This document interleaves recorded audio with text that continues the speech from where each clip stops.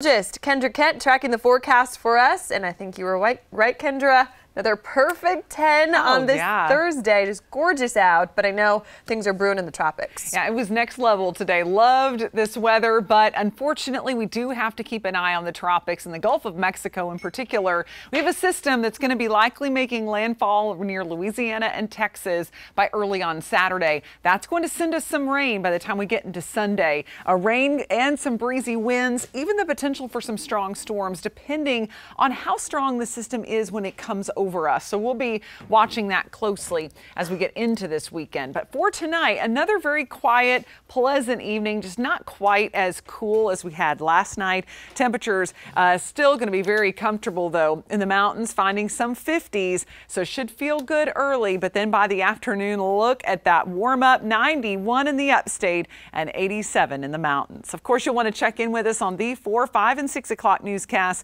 And again at 10 and 11 as we track what could be Tropical Depression number 3 or Tropical Storm Claudette.